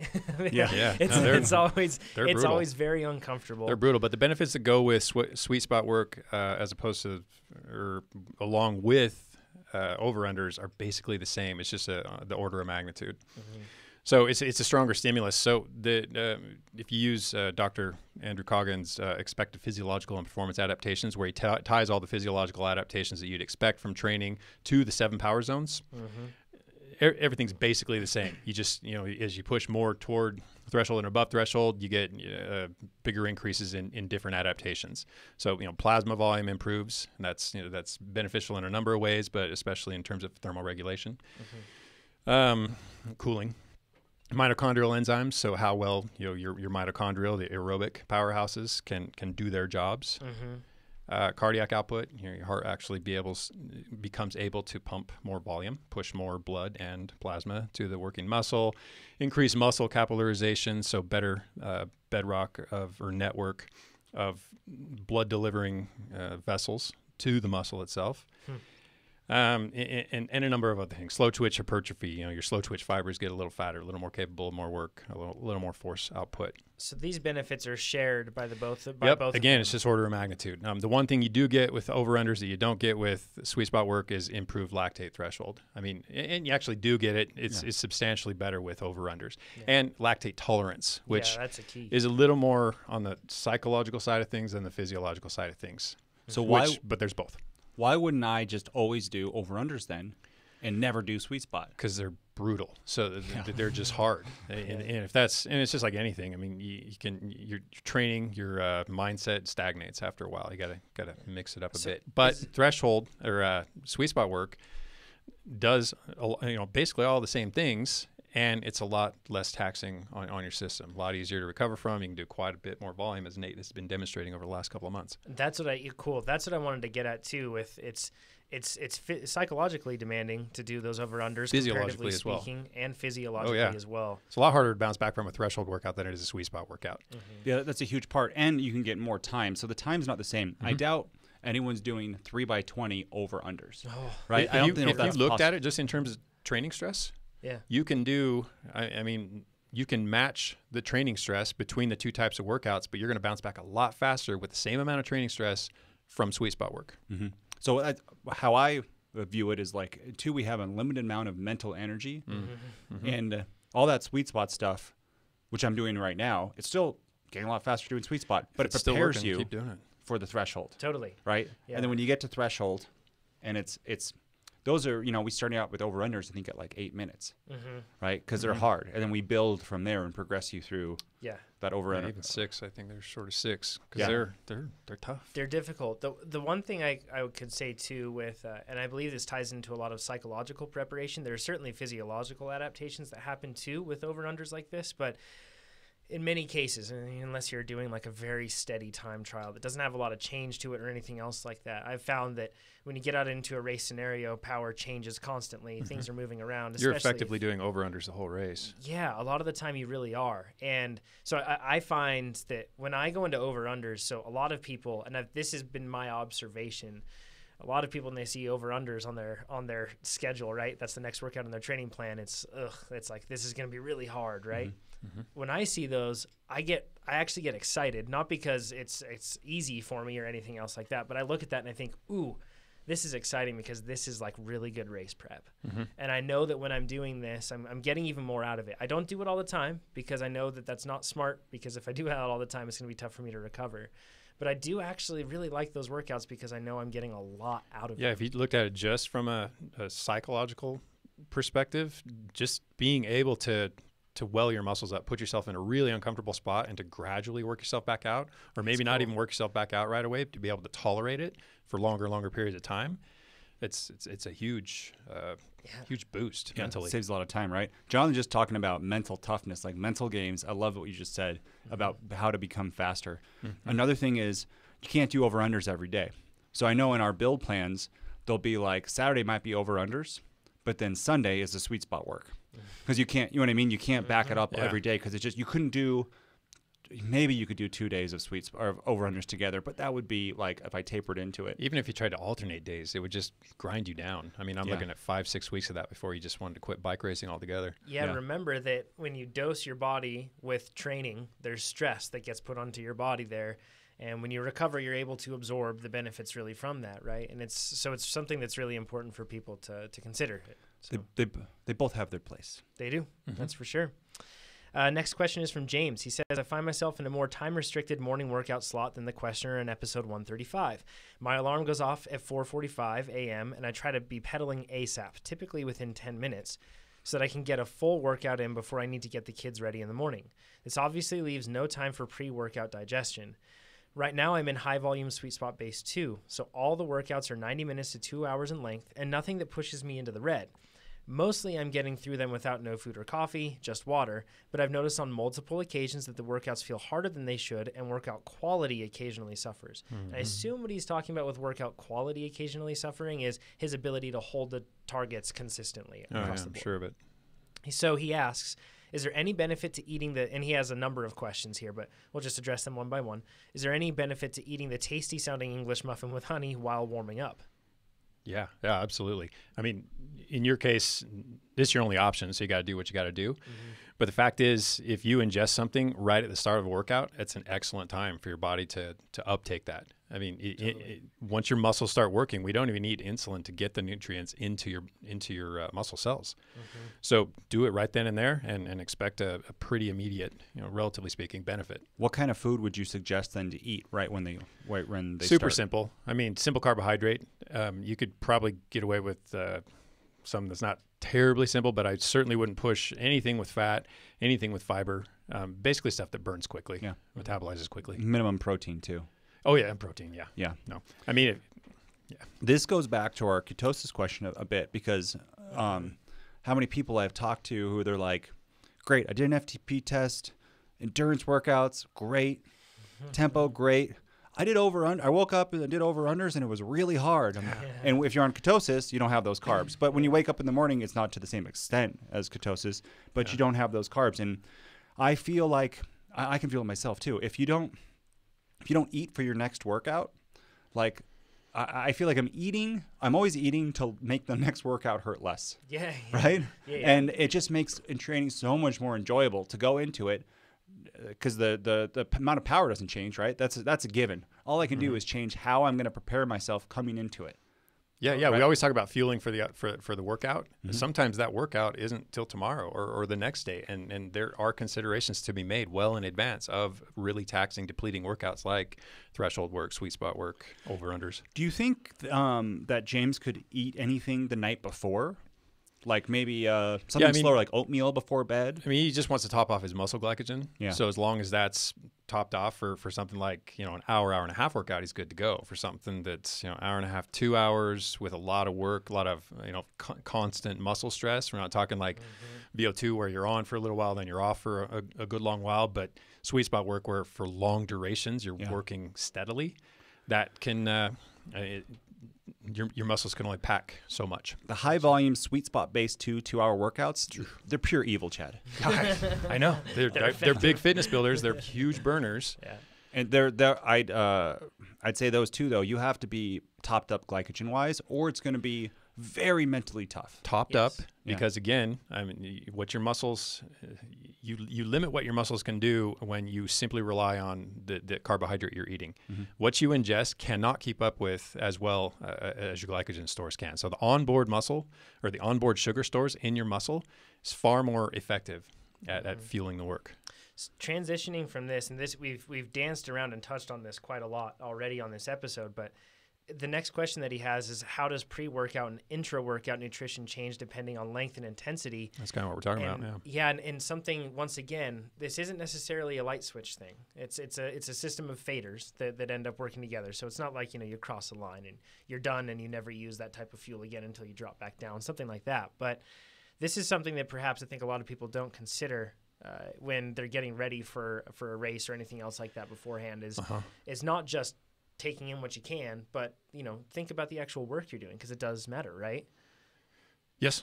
the type of nutrition or the type of or the intensity that you'll do does have effect absolutely. on what you actually need Yeah, to eat. and ideally, you eat a few hours prior. 3 hours is kind of the cutoff to where your body can fully digest it and it's into the muscles. It's out of the digestive tract, or at least far enough down it that it's not going to affect you. One thing to avoid, and I've experienced this, and I know you've described it before, is eating like an hour prior to a hard event. That's hard. Dang near the worst time you can do it, because it's like this imperfect storm of, like I said, working muscle doesn't require insulin to drive the nutrients into the cells, but an hour prior, insulin's in the system. So the insulin release has taken place. So you got that working. And your muscles don't need the insulin. So you basically force yourself into this hypoglycemic state where your blood sugar's low because, I just described why. Yeah. And it's super uncomfortable. And it's far from confidence inspiring when you're starting a race and you're already feeling low. Yeah, I start shaking. Yeah, and that's hypoglycemic response right there. While I'm riding, and I find that I'll have to eat something, and then it takes like 25 minutes. Yeah, and maybe I could eat something that's better, if you're in honey or something. If you're in a pinch and you're going to eat just prior to a race, do it just prior to a race while you're sitting there at the start line. 5 minutes prior, listening to the marshal describe the course. To clarify, that's not ideal, but that's like if you're in a pinch. It's not the worst thing. No, it's not bad. I mean, we're assuming or hoping that you're already loaded up. Exactly. Right. So I do both. I do for a race, I'll do 3 to 4 hours before, eat something big, and then as I sit there, I'll be eating chews. Perfect. Because I want that, especially for those mountain bike races where I know I'm not going to eat later. And I start fast. And again, principle 3, as we go back, I'm just going to call it principle 3 from now on, that I have tried this in training many times and in indoor training and that kind of stuff. That's all I have to say. Awesome. No, actually, here's the other thing I was going to say is, for talking about different intensities. Yeah. Sweet spot based high volume, Chad, again, evil. There's so many workouts. And I'm doing I slightly modify the plan, as we've talked ad nauseum about, but 6 days a week, even on my easier days, which I always do, was one called Baxter, which is just for those non-TrainerRoad users, aerobic. I'm still thinking about the next day because I could do on a plan like that. I could do Baxter with nothing. Like, hey, I'm gonna lower my glycogen stores a little bit. It's not that glycolytic while I'm doing it. But then the next day, I've got 15-minute intervals. You handicapped yourself. Exactly. Yeah. So I'm trying to. It's just a different. I don't think a lot of people think of it that way. The mindset is, if I'm going to train every single day. Yeah. Look at the succession of your workouts. That's a big concern, especially when it comes to something as depleting as sweet spot work. Yeah. So I'm actually doing sports drink as I'm doing those aerobic rides, which I know some people are like, how could you? Because they're thinking they want to not take in as much because it's an easier workout and it's a good chance to maybe cut weight, something like that. Sweet spot does not qualify as an easier workout. Not in my eyes. Yeah, it's tough work. You need a lot of fuel for 10, 20-minute efforts done at 90% of threshold. Yeah, it's tough work. What about if you're doing something, Chad, like really short, like 30-second anaerobic efforts early in the morning? Assuming it's a 60, maybe 75-minute workout, and that the work done in that workout is substantially less than that, considering all this time spent recovering, you probably, assuming you didn't starve yourself or skip dinner, probably have enough glycogen on board. And on board, I mean in the muscles to get through that workout, no problem. Then it's really a question of fueling afterwards to mitigate all the harmful physiological responses that come with that high intensity work. Another idea I've been thinking about is I haven't been doing any post-race drinks, because I've been taking them just while I work out. And that anaerobic 30-second one is great because there's usually big periods of rest, right? Yeah. So right afterwards, I'd be like, I'm going to eat a banana right now. Yeah, you can do it. And there's always, they talk about that window and stuff, but in my brain, I'm thinking I'm off the bike. It's already in my stomach. Everything's there. Yeah. It's ready to go. What do you think about that? As we discussed, that window doesn't close. So it's not to say, I mean, I'm assuming the food you're eating on the workout is meant to fuel the remainder of the workout. You're not doing it as a recovery mechanism. And so that's what it is. So then really it's just a question of when you get off the bike, adequately refueling to stave off any of the harmful effects of the high intensity work and to prepare yourself for the next workout. And hopefully what you've taken in hasn't put you too deep in, or has lessened that hole, right? Yeah. And we talked about, yes, Jonathan. I like that. And that window doesn't close, right? We talked about that a couple podcasts ago. It closes gradually, but it never closes entirely. You're always capable of uptaking glycogen. Yeah. It's just you're really sensitive to it just post-workout and, for a while past that workout, depending. Awesome. We're going to jump into the last question of the actual podcast here, but if you're with us live for the live stream on Facebook or YouTube, stick with us and we'll answer your questions after this. We're going to go to Ron's question. He says, love the podcast, and I'm a proud attendee of your first live podcast you did at Rafa San Francisco. Awesome, Ron. Good to hear from you, man. He says, my triathlon, and by the way, we don't have one of those planned yet in terms of doing another one at a Rafa Cycle Club. We got a lot of suggestions from you guys on where to do them, and we have those present and acknowledged and noted, so we will be planning one at some point. But we do actually have some pretty cool live podcast plans coming up for the spring, so we'll share those when that happens. So anyways, he says, my triathlon coach has never used triathlon or TrainerRoad before. Hopefully he's used triathlon before. And I've asked him to select workouts for me, which I do twice a week, and get a longer ride outside on the weekend. He seems to select between VO2 workout like Baird and then a sweet spot workout. And Baird is a VO2 workout like he noted on TrainerRoad. Do you have more guidance for a coach that is new to TrainerRoad on how to best leverage the workouts or plans? He says, of course, he has his own plan for me, but balancing the workouts and everything else. And he said this may not be a simple solution, but he's targeting a half Ironman race in Asia in April. So this is something that actually, like I've dealt with a lot of coaches on helping them use TrainerRoad, and a ton of coaches use TrainerRoad to manage the training of their athletes. So we're going to kind of break it down into 4 options that you could do as a coach. And if you're an athlete that is listening to this that has a coach, this can hopefully be helpful for you too. And I think that, it should actually, I bet it'll bring to light features of TrainerRoad that people don't even know about. Yeah. So first one, what would it be, Nate? Option 1 would be the coach. This is probably the easiest for the coach. They just look through our triathlon plans and cherry pick the workouts because they're kind of the same energy systems, and just say, yep, I'm going to have that one on Sunday, that one on Tuesday, and then prescribe that to the rider. Can I take that one step further too? Sure. A lot of coaches I know just actually, or some coaches I know, they assign their athletes to just follow our plans. And it kind of gets down to like with a coach, I think that, at least for me personally, and I know a lot of athletes are like this, I find the real value of a coach is that like accountability partner, a counselor, a person to guide me through. And even if perhaps that coach doesn't have experience in the exact race I'm doing, having that outside perspective from an educated person on the matter can be really helpful. So like, I think that that's a true value in a lot of respect of a coach is that accountability partner. Option 2, on our website, we've got great workout filters, and you can filter down the workouts and say, I want a sweet spot workout that's about this long. I'm going to order it by TSS. I can even search for 12 by, like 12x, and all the 12-minute intervals will come up. It's pretty sweet. Inside of that, yeah. So, and then we have over 1,000 workouts, so that makes it a lot easier to find. Like if the coach says, I want to have my athlete do a 12-minute sweet spot over 2 hours, they could just do that and then look at the 4 or 5 workouts that we have that fit that criteria and assign them. Yeah. The third option is one where actually the athlete could, let's say that your coach has specific workouts that he wants you to do, and the athlete could then use Workout Creator. We have a Workout Creator, and you can download it. You can just go to trainerroad.com/install, and you can see it there, or you can it's download. A download, forgive me. Yeah, and then you can look online and just click through the links too. But you can recreate that workout that your coach has prescribed for you too. Yeah, you can either pull one of our existing workouts and just modify it to suit your coach's requirements, or you can just create one from scratch. Yep. It's fair to say that Chad's quite familiar with the Workout Creator. So. Quite.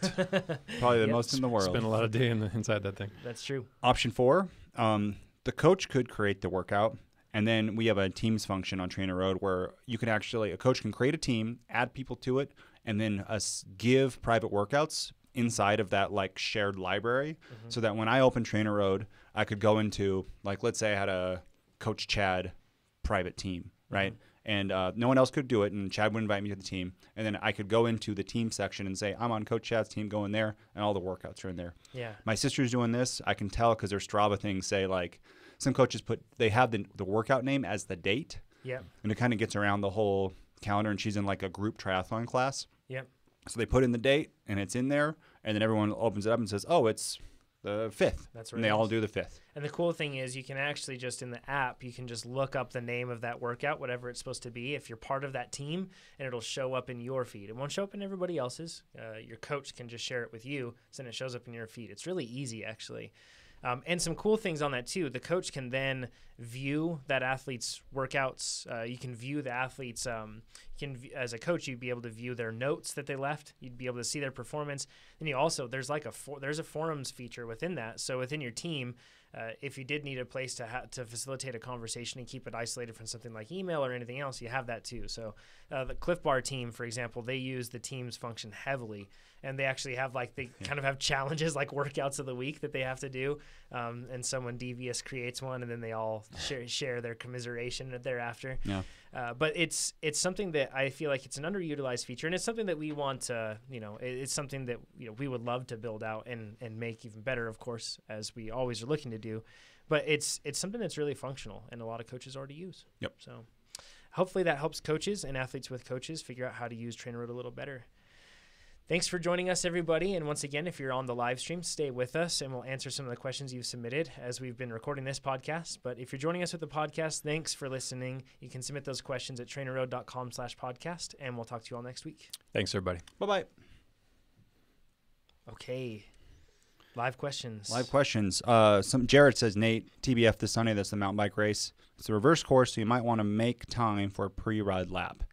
Ooh, And that's idea. just the point of, this is a short enough lap, 30 minutes at race pace pretty much. Mm-hmm. I could do it in the morning. And I think, Jared, you are a very smart person. I will be there, and I think I should pre-ride it. Is it multi-lap, I'm guessing then? 4 laps. 4 laps. Because you're doing... No, that 4 laps is, I'm going to stay in sport. Cool. Gotcha. Everyone. Told you to stay in sport. Yeah, and I'm just going to stay in sport. Yeah, I'm not that good. Well, and even we talked about that. Yeah, last week. Let's see, yeah. Okay, let's look at this. Oh, Charlie says he saw the leak on my Instagram and it looked cool of the new stuff that's coming. Once again, TrainerRoad beta group if you want to see that. Ryan, Coach Chad is my spirit animal. Ryan Muir says Coach Chad is a spirit animal. That's awesome. Let's look here. Okay, Alex just asks these great questions every time. Alex's question is, he says he's changing bikes in erg mode, and his question is, does the gearing, is it going to change the feel of it? And you want to go take this one? Yeah, sure. And So- I'll chime in on it too. Yeah, so it's yes, Alex, and I just had to talk to a user like 2 days ago. That inertia, the faster you set up your, you have your bike set up in erg mode. So the big gear up front, little gear in the back. Bigger the ratio, yeah. Yep. And the faster you go, the more that rear wheel will spin, and the more like closer you get to a real world road-like feel. Depending on the real world road-like conditions that you have, I've that you plan on race day. I personally always found that high inertia, I could put out more power. Okay. And I'm the opposite, which is, and it's interesting. I think that this is something that's important. I think a lot of people ask this question because they feel it, but it's not. And we've talked about it on our podcast, so it's really not talked about elsewhere. Brandon Need, our product manager, one of our product managers here, he's an incredibly fit cyclist, extremely fast. Yeah, like he's the fastest here, I think, on uphill. Oh yeah. Like he holds with Levi Leipheimer up climbs and drops Ted King. So like he's gnarly. He's pretty fast. So he trains in a very low gear. He's a very good climber. In his mind, where he's going to make or break any races on the climbs, that's his show, that's his stage, so to speak, right? That he's really prepping for. And in mountain biking, a lot of the cases it's really similar. Now with TTs, on the other hand, we should be going over 27 miles an hour. We should be carrying a lot of inertia, so that would be a different experience. I do find that there is a difference, and it's not necessarily all about emulating like a road feel as in going fast down the road. It's emulating the circumstances that you would have whenever it really matters on race day. So specificity. Exactly. And it's not necessarily, the one thing I want to make clear though is that it's not like if you've done the 300 watt work and you were in a different gear, you're still getting the fitness benefit. Mm-hmm. This is like a marginal gain cherry on top type of a thing to just get more specificity.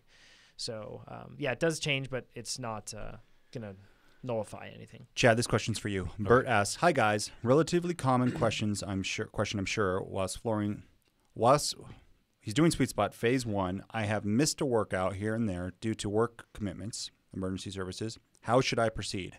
I'm working towards an event in June and already squeezing the plan in. What is I'm guessing, best build and specialty plans for my event? Coast climb, 150 miles, 10,000 feet of climbing. So coast to coast UK, 150 miles and 10,000 feet of climbing. So there's 2 parts here. One is when I miss a workout, how should I proceed? And 2, 150-mile, 10,000-foot climbing, what kind of base and build should I do? In terms of missing the workout, if it's an infrequent occurrence, I wouldn't sweat it. And if you're still completing subsequent workouts, so these workouts progress, and say you're doing a 3x10, and then the next one's a 3x12, and you miss the 3x10, if you can get through the 3x12, it's not a big deal. If, however, that 3x12 in advance is going to crush you, just do the 3x10 and know that maybe by the end of the plan you won't have completed the entire plan. So basically everything just gets shuffled forward. It's not the end of the world though if you missed a workout here and there. If you're consistently missing workouts, then you gotta. It becomes a bigger deal. So that's when you start repeating weeks and either drag the plan out or know that you're not going to finish the plan's entire progression. That progression idea is so key because again, I'm going through sweet spot base and kind of doing them, and I jumped ahead. I switched from 10-minute sweet spots to 15, and I failed the 15. Yeah. And then I was a little tired and stuff, and I probably, I always have excuses. But they progress at the rate they do for very specific reasons. Yeah. Some riders can handle bigger jumps in how quickly their training stress ramps. Some riders not so much. And if you're already kind of pushing the bounds of what you can do, it's really important that you keep those increases manageable, usually minimal. So if you do go back one step, which I did, you could kind of and usually those workouts are all lined up on the same day. You could, if you missed a step, you could always just scooch them right back. Shift everything back a week. Yeah, exactly. Yeah, absolutely. Cool. And as far as which plans, I use this reply all the time. It depends whether or not you're going to race it or you're just going to ride it. If you're just going to ride it, you're just looking to build the endurance necessary to last. Century plans are really good for that. Excuse me. If you're looking to race it, though, then you're going to pick a road race plan. This doesn't sound like it rolls. It sounds like it's very much a climbing sort of endeavor. So the climbing road race plan. 10,600. Aaron asks, hold on a second. Are you guys saying that normalized power can be lower than average power? I don't know where you got that, Aaron.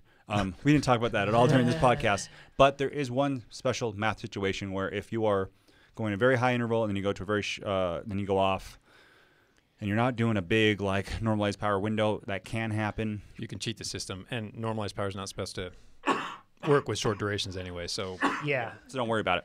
Yeah, that's like a total edge case. You probably won't see it. So yeah. Let's see. Matt says, guys, I'm doing Ironman Maryland on September 29th. Cross season starts about the same time. How can I incorporate some CX training into the specialty phase of my Ironman plan? Oof. That's tricky. I don't know that I would. I would plan on just finishing out the Ironman training and then getting into cross. Yeah, come what may. Yeah. Trying to overlap those two, especially when you're specializing and tapering. I mean, getting right down to the event itself. I don't think the possible benefits outweigh the very likely risks or the downsides. I think it was episode 125. I think we talked about triathletes racing cyclocross, and we talked about the fact that even though by perhaps first perception you may think that it wouldn't work out, you can plenty of cross races depending on the terrain. If you're just a diesel in that cross race, you'll start slow, but you will pick people off because they'll just hammer their way into every turn and out of every turn, and then they'll end up completely exhausted partway through. Especially, keep in mind, cross season is starting around then, so you'll see a lot of people coming into cross season with either weak fitness or the eager beaver fever type of a thing where they just can't wait to really push it hard.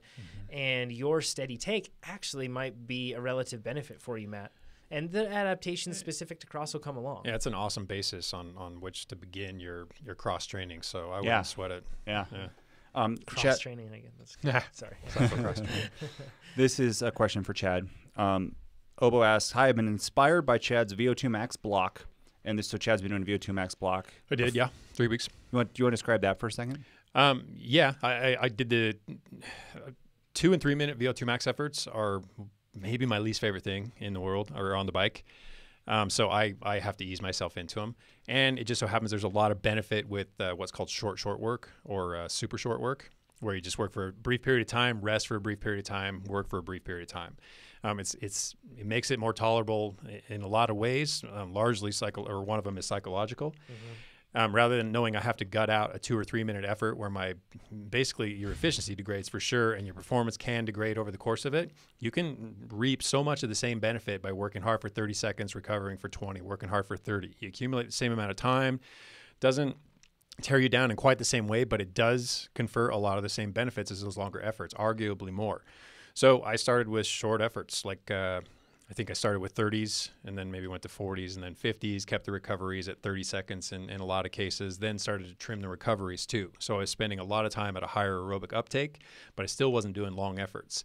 And it had the desired effect. I went from, I think I started the season about 270 and it bumped me up to a pretty safe, I feel good about it because I've been using it with sweet spot work, 300 watt threshold. So I got an early season kick and that was the impetus behind it. I didn't want to start with a 270 watt threshold, not my training in earnest. I rather wanted to see if I could get just a quick little boost with some VO2 max work and start with what I consider to be, for me, a more respectable FTP. And I'd say for you too, like you have been at 380 and this is kind of like getting back more to where you should be rather than like you're at peak fitness and you're expected. Because I don't want people listening to be like, oh, I can get a 30 watt boost by just doing a couple VO2 max work. Nope. Right. This is, you've been for a long time much higher than you have been. And you can. I mean, it's not to say you can't, especially if you're deconditioned. If you're deconditioned, you can see massive changes in FTP and VO2 max over the course of your early training. But as you get fitter, they obviously become harder fought. So the rest of his question is, my respiration rate wasn't that high during Ansel Adams, which is like kind of like Bill Ott's 50 seconds on. Either 50-50s. Yeah. And then compared to Huffaker, which is like 30-second build, 2.5 and that's minutes of VO2 exactly max. what I'm describing here. So what's better? A little more tolerable. It's not what's better necessarily, is what's more specific to what you need. I mean, if you're going to have to repeat 2 and 3 minute efforts at threshold, or at VO2 max, you best practice them. You best get, make those, even if you start with 50-50s, get to a point where you're doing 2 and 3 minute repeats. And that's where I will get eventually, simply because there's a really big benefit that comes with them. And I don't just want to do the same workout all the time. But they're basically two ways to skin the same cat. I mean, you can get all the same benefits with a different structure of intervals. The idea is to maximize uptake or uptake. So put a big stress on the aerobic system, whether you do that with solid 2 and 3 minute efforts or 30 on 10 off, 30 on 20 off, however you want to build that workout. The end game's the same, to really tax your aerobic capacity. And we've talked about this plenty on the podcast, but I can't stress this enough. It's not just about where your numbers are in terms of FTP or VO2 max, but it's what you can do with that type of fitness, right? So like you said, Chad, it's two ways to skin a cat, and whichever one befits the type of racing you're doing, that's going to be is a good idea. Excuse me. I was chasing physiological adaptation exclusively. I didn't really care I did care. I wanted to do it in the least painful way. If I have to be good at 2 and 3 minute efforts, I will do 2 and 3 minute efforts. That's the huge thing. And I was going to ask you too, Jonathan, when you're racing road and mountain bike, those 2-3 efforts that you're really good at, huge. That is what changes the race, right? Totally. Yeah. If you think about it, how many races are decided? So many of them are decided because you couldn't do that one extra effort. Like you can do 2 to 3 minutes, but can you do it repeated, right? And and when people get spit off the back, it's usually because they withstood who knows how many or how much of that barrage, but it was just one too many, and then it ends up. Yeah, and honestly, without getting hung up too much on the interval structure, I chose something that was easier for me to manage and paid attention to whether or not there was a benefit, and there was, so it worked. So it was a win. Awesome. I'm going to cover, well, actually, first, Matt Sturgis says a slice of day-old pizza is the best pre-workout fuel. I can't argue that. But Michael says, I have a quick question. I live in the Northeast right now, and it's very cold out. I don't have a treadmill. So when doing the brick workouts, how long can I take in transition before losing the benefit of the workout? I have to change into my cold weather gear, which takes a while. Thanks. And for those that don't know, a brick workout is when you go from one portion of triathlon, so from bike to run, usually in this case bike to run. Yeah, a lot of the intended benefits of a brick workout are learning to transition from the bike to the run quickly, to like carry that fatigue almost into it. Yeah, to maybe practice transitioning quickly, but also learn what it's like to run with heavy legs for the first 2, 3, 5 minutes. It's a lot mental too. Yeah, absolutely, and you'll miss out on that. You won't miss out on the piling training, one form of training stress on the heel or on top of another form, that'll still come. I'm not sure with bricks, that's really the benefit. It's not with me. When I design a brick, it's to learn that transition, to learn how to work through that. It's not to carry a ton of fatigue into the run. So in that case, I mean, if you just have your cold weather gear there and you get kitted up as soon as you can, I mean, that's the best you can do. I try to make it super quick. It's a great time to practice your transition too. Yeah. Although normally you're not racing in cold weather, but just doing things quickly and all of that is great. Yeah. Shane, I'm going to paraphrase his question. He just said he switched to keto, did FTP his test, and then he found that anything close to FTP was super hard. He could nail the low stuff. Yep. He tried to do like a fruit smoothie and help, but he says anything over 85%, he can perform it barely, but his legs go dead. That's about right. Yeah. Yeah. It's just fruit smoothie too. I've been experimenting one. It sounds Nice. it's very Nate fruit smoothie, but I did tart cherry juice. There was a question actually in here. Sorry to interrupt, but that asked Nate, "Are you still drinking copious amounts of tart cherry juice?" I am. I don't think it does anything, It's but I like the delicious, taste. though. It's Good, delicious. man. So good. It's And really good. I found at Trader Joe's or Whole Foods, there's like a cheaper version. Yeah, Because it can get expensive. There's like the Santa Cruz, I think it's called. Is like No, the brand that does like that's not the cheap one, right? There's a store version, like Yeah. a store brand. Yeah, But yeah. so anyways, it's tart cherry juice, blueberries, frozen blueberries, and a banana. And I think of that as my antioxidant drink. And I know there's some research that says like antioxidants hurt with performance adaptation, but I want to live a long time too. So I think that you eat 2 cups of blueberries and a whole bunch of tart cherry juice. It Why seems not? like a Just from a health perspective. Yeah, anti-inflammatory, and I'm always trying to also make my legs not hurt as much. And I don't know if it really does anything, but I've done it a couple times, had good workouts. Again, that's not causation, that's correlation. And if we can just dip back to that keto question real quick, one thing we didn't address that I wanted to when we talked about it in the podcast is if you look at muscles just in terms of their force capability, slow twitch muscles, the ones that work aerobically, they're really good at metabolizing fat, really good at stretching glucose, can't produce a lot of force. So if those are the muscles that you're relying upon, and on a keto diet, those are the more aerobically inclined ones, you're simply not going to be able to generate a lot of force. Just look at it that way. Anytime you try to really stomp on the pedals, really get on it, you don't really have the fuel to feed the muscles that can create those bigger force outputs. Single speeders might not want to be keto, perhaps. Absolutely not. No.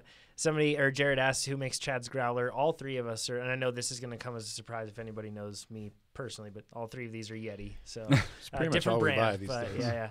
yeah, exactly. Drinking and riding. they just to say about these, I feel guilty when I buy them because they're so expensive. Yeah, they They're are. Right? pricey. Yeah. They're pricey, but then I use it every single day, and it's awesome. Pro tip, best when stuff. you are done riding in the summer and like you've driven somewhere to a trailhead or maybe you park somewhere, there's nothing worse than coming back to your car being out of water and then you have like a hot bit of water left. And that's why I love these things, is because it keeps it extremely cold. Cold for days. Chad has the 32 insulated one, and then this new one, the Chug Top. Again, it's like $20, but it's so much better to drink from. Yeah. And I use it every day. And they do the same thing. Before a race, I have one of these that I like. This is the post-race water. Yeah. And then you put ice in there, and it's cold for 2 It's days. impossibly refreshing every time. It I love is, it yeah. so much. Yep. Awesome stuff. Anthony says, what's the best way to work in high force, low cadence work into my sweet spot base 2 plan? I'm looking to increase muscular strength and endurance and haven't done any low cadence work before. Sweet spot lends itself to low force or high force, low cadence work. It's kind of my personal cutoff. I don't really like doing anything above it. There are coaches who advocate and athletes who use high force work done at threshold and above. I think the risks outweigh the benefits. So just in any of your workouts, if you're on an ergo trainer, it works really well. I have noticed some, like CompuTrainer in particular, we had to put it in a huge gear ratio to get the slow force stuff to work. Yeah. I don't know if that carries. I haven't done slow force work on a kicker or the hammer, so Yeah. I can't say. But I do know that you can. I've altered my cadence a ton. I'll go down to 60 and get out of the saddle, and it works seamlessly. So I imagine if I sat at 60 or 50, it would probably work just as well. Yeah, touching back on what we were talking about with gear ratios affecting the feel of the trainer when you're doing it. If you just shift down into a very low gear, you'll actually feel the trainer in a lot of ways on a smart trainer. Even in You'll ergo. start to feel it. Yeah, in erg mode, you'll start to feel it kind of, you have resistance fighting against you, it feels like, for more of that duration, more of the 360 degrees that your pedals travel. And it can very easily put you into a spot where you feel like, okay, this feels like I'm doing that slow stuff. And if you're not on a smart trainer, not in erg mode, or on a smart trainer, just not in erg mode, just choose a big gear and just match your target power. Yep, absolutely. That's the way to do it. Alex asks, I'm going to paraphrase his question too. He says, the end of an interval, that's like 100 or 125% FTP, so hard one. He feels that his cadence starts to tip up without it actually feeling harder. He just naturally goes up. He's wondering what's going on there. I don't know. Maybe you're encouraged by the end of the interval, just getting on to. I don't know if the two things that I think of are psychological and mechanical. Like mechanical being something with the trainer, psychological being what you just stated right there. Maybe music, maybe a really good beat hit. But you might notice in certain situations, and it isn't anything that our app does, but trainers handle like resistance changes and everything slightly differently. Different smart trainers will. And what you might, in certain situations, I'll be riding and I'll feel like, oh, I kind of feel like inertia's picked up on a smart trainer for a bit, and then I'll feel like, oh, kind of feel like inertia's drop back down a bit. I'm still doing the same thing, but it does feel like subtle changes. So maybe you were feeling like a wave like that. And I'm not actually sure what's going on inside the trainer to do that, but I've noticed. Have you noticed that too, Nate? Yeah, a little bit. But to this question, there's two things that I found out recently. One, during Baxter, if my cadence is above like 100, there's like this switching point where it feels much easier. Yeah. Two, I'm looking at I've done the ramp test and I look at the results of that. And as my power goes up, my cadence goes up too. And also like 110 is kind of where it tops out. And I've looked at other like short 2-3 minute efforts, and I'm always at like 110 is where I like to be. Which is fast. It just keeps it more aerobic. It's the same thing. That's what I'm thinking. My legs are not the Aero legs. And but I mean, so maybe Alex, we don't really know for sure, but maybe Alex is in the same boat. Is that just you guide towards more aerobic at the end? Exactly. Muscularly, he's more inclined to work aerobically. In fact, if you're going to last, you have to be. So totally. Yeah. And the thing, the takeaway from this is experiment a little bit. Yeah. Right. Like that's why we're doing the cadence drills and stuff. And I was doing an aerobic workout at 90, and then halfway through, I was like, "This is hard. This is harder than it should be." Yeah. And I went to 100, and you can actually see in it bumps up. Yeah. And I was like, this is easy. And often enough things smooth out. It gets a little easier to be steady. At the very least, experiment with your cadence, because the course will experiment with your cadence. Yes. That one does. So Daryl says, does the order of the workouts during the week matter? I sometimes change the order of the workouts depending on my schedule. It does more as you move toward the specialty phases, simply because I stack the week where you're doing your toughest workouts, most muscularly demanding workouts early on when your muscles are in their most recovered state or freshest state. It's not as much of a concern. Well, it even is when you get into like sweet spot base 2, and I've got your VO2 max work done early in the week where once again you're freshest, such that you can accomplish, keep those higher intensity efforts more productive. It's not to say you can't say you did your shifted so that your over-unders were on Tuesday and your VO2 max works on Thursday.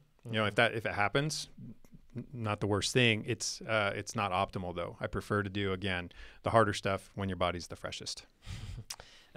This one comes from, I don't always comment, but when I do, you like it, on YouTube. It says, what are the benefits of using machine weight training and free weights? We've talked about this a ton on the podcast, and we actually have a video, 5 strength training exercises you can do. You can check that out. You're on YouTube already, so you can check it out there, and we have it on our blog, so blog.trainerroad.com. I don't think we need to go into the strength training thing right now, but we've covered it a ton on there. And if you do have a question, you can put it in the YouTube comments or on the blog. Yeah. Do we want to talk about that at all? I think we're good. Okay. Yeah. Alex has asked again. He said, have you guys ever considered bringing a sports nutritionist to do a podcast and give nutritional tips for TR plans? That would be awesome. That would be. Matt Fitzgerald, we asked him live, and he said yes. But of course he's going to say yes when we ask him live. I'd love to get him on. We've tried Alan Lim before, and the scheduling didn't work out. Yep. I think we want to do Stacy Sims. If anyone knows, knows Alan Lim, or Dr. Alan Lim, I should say that, or Dr. Stacy Sims, we would love either of them. Yeah, we've reached out to both, but it's either been a scheduling conflict or dead ends. So, if perhaps some more encouragement will help them. Yeah, but we'd love to have, right? That'd be great. Absolutely. Yeah. Awesome. We would absolutely. And Matt Fitzgerald, too. That'd be my first pick, actually. Yeah, Yeah, and he Sims delivered. yeah. So we can delivered. We can verify that he's good on a podcast. So if anybody is wondering, you can check out that podcast episode that we did. We did a live podcast with him and Rafa at Rafa San Francisco, but that one was all about psychology instead of nutrition necessarily. Okay.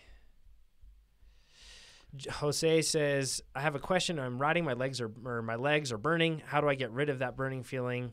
Is it lack of water or vitamins? No, chances are that's not the case. That's pretty normal to expect, the burning feeling that you have when you ride. We've been talking today a lot about the sweet spot stuff, and then we talked about over-unders, and we talked about when you build up, that lactate builds up. That's usually assimilated with a burning sensation. I'm not sure that they actually know the exact reason. Oh, they do. behind. Yeah, it's the blood acidity that goes along with, or the current science says it's the blood acidity that goes with. Accompanies the lactate, so it's hydrogen ions. Mm-hmm. So in any case, in the simplest case, it's simply your blood's becoming more acidic. Mm-hmm. Yeah, and that's quite simply. So as the lactate wells up, your aerobic capabilities have been outpaced. The pyruvate is no longer able to make it in mitochondria, so you start to generate lactate. Lactate gets shuttled back into the bloodstream, has to go to the liver, be reconverted to glucose. There's a whole system, but the fact is, you're not keeping up with that. The demand aerobically, so you're starting to well up with the byproducts of anaerobic respiration, and it's getting kicked back into the bloodstream, and it's acidic and it burns. And you'll never get away from that. You may, if you're riding at the same intensity, that will go away if you're training properly. But you'll always be able to revisit that very uncomfortable place because that's just how our bodies work. So as you get fitter at the same intensity, it will be less. Somebody asks, funny thing is that if there was TrainerRoad branded hair products, I would actually buy it. Keep the great work. Well, those are coming soon. Just kidding. There we go. Yeah. Some Kyle asked, this is for you, Chad. Are there proper zones for carbs, protein, electrolytes? Can you take on too much too fast? Yeah, you absolutely can. I had something specific that I just read yesterday, and it's not surfacing anything. I think, I'll tell you. Proper zones for electrolytes, like I wouldn't think of electrolytes as like zone dependent. It's going to be sweat rate, duration of activity. If you're doing 60 minutes easy spin, you're not sweating very much, you probably don't need to take an electrolyte. Yeah, so for electrolytes, I would totally tie to sweat rate or sweat amount.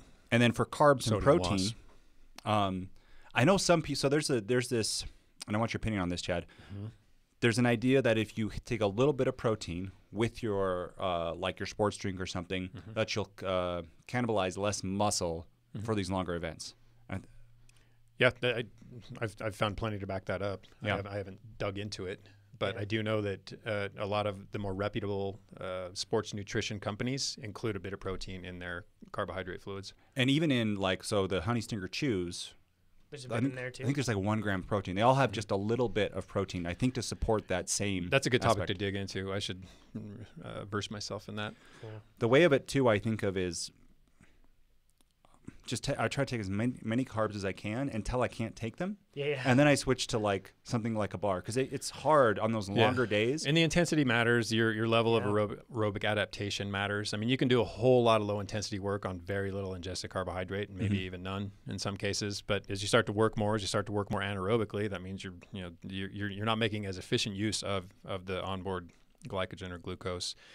So you're going to start blowing through that stuff, and it, as a product of that, will become more carb dependent. Do you have do you want to add on to that same thing? No. Okay, cool. Do you mind if I jump in with a question? Go ahead. Cool. We can just start the 72-hour stream right now. Right now. Actually, on that note, somebody said the longest uninterrupted live webcast video is 150 hours and 30 minutes in duration. We can beat that, Jonathan. Was achieved by Lifestyle or TV Germany. Or TV. It was achieved by Lifestyle or TV out of Cologne, Germany on February 13th. Anyways, so yeah, that does happen. I want to get... Not. Yeah, let's not. No, it's him. Just he can do it. I heard mention of me covering bathroom breaks. So no. Yeah, every 8 hours, come in for 5 minutes. 5 minutes. Yeah. Okay. The question that I wanted to get to, though, is... oh, shoot. I just lost it, actually. It's tricky on YouTube. It's a very small comment window. I'll jump in. Go ahead. I'm going to find it again. Yeah. A couple people have asked, can you get TrainerRoad workouts onto a Garmin head unit?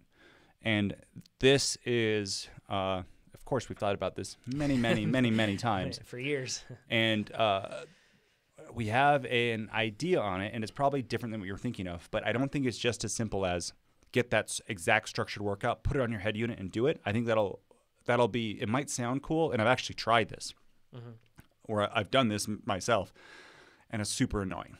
And it's not. Pretty annoying. It's really annoying, right? Yeah. So we do have. And the reason that it's annoying is well, let's. Just one thing I want to say is, like, you're so used to executing your workouts with like perfect precision. So then when you get into an environment that doesn't allow that, that's why it's annoying. So we have design ideas.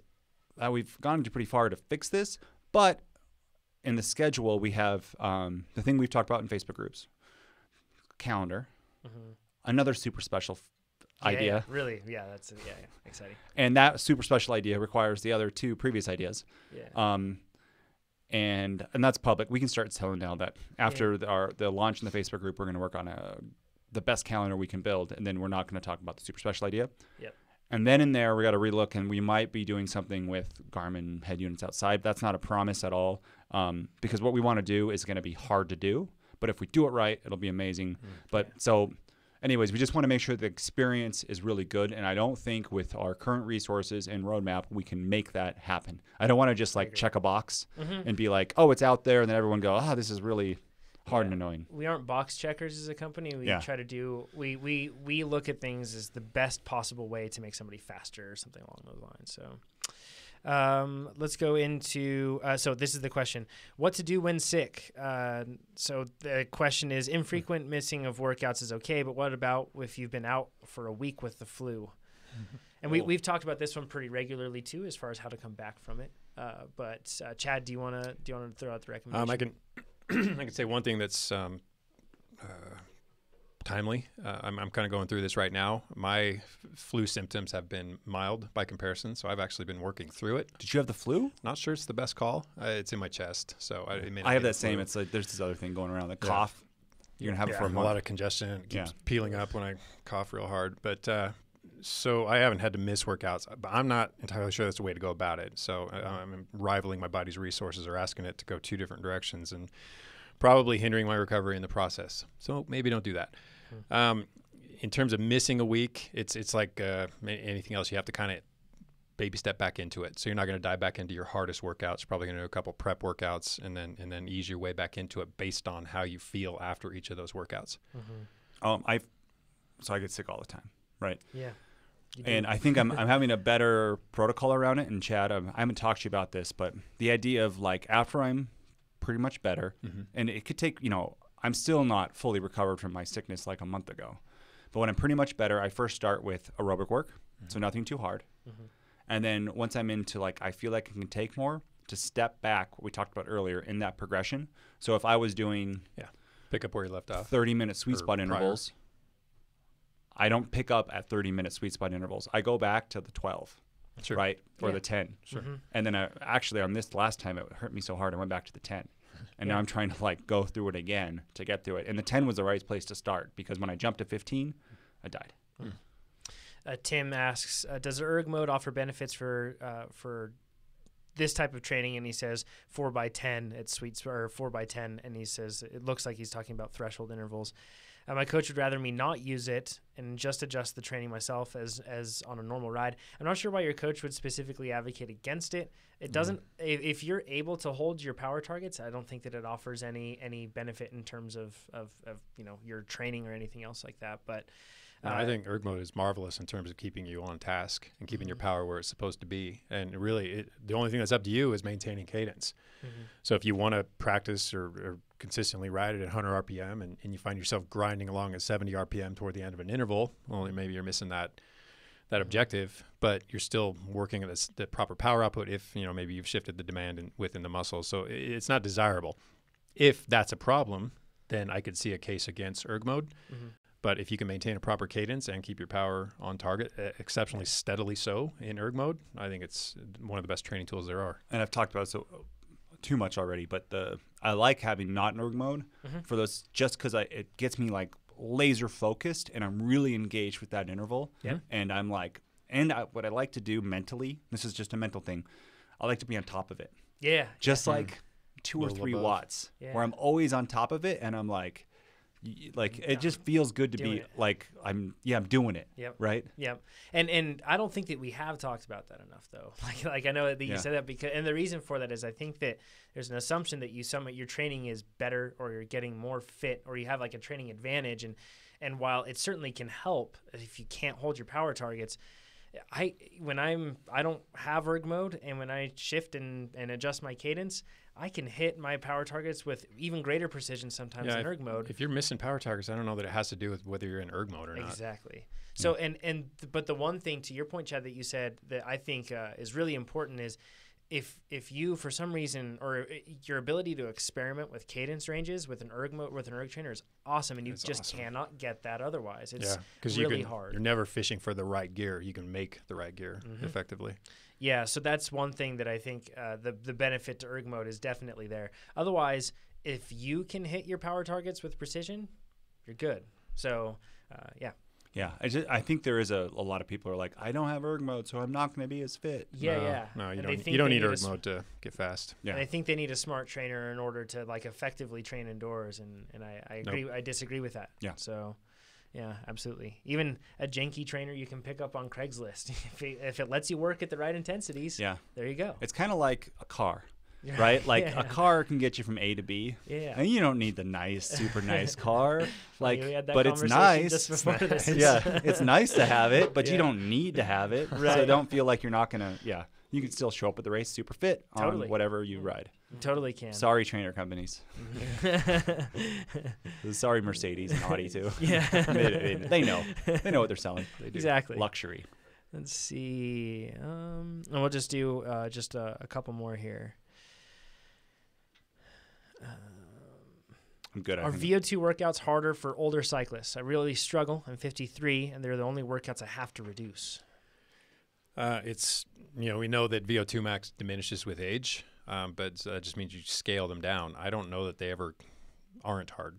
I don't know that a young rider has any better chance at completing VO2 max work than an older rider. In fact, I'd argue that older riders are more experienced and probably have higher levels of pain tolerance and could probably do them even better than the younger guys. Yeah. I'm gonna go with that. Patting himself on the back over there. there. So I wouldn't use age as an excuse for ducking out of VO2 max work. I mean, it's still a question of how your VO2 max scales according to your FTP. So don't just look at 120% as the end all be all for your VO2 max work. Maybe you're 118, maybe you're 122, maybe you're 112. Figure out what it is, and then make yourself do the intervals. And then as you go through that, that can change, right? Like absolutely.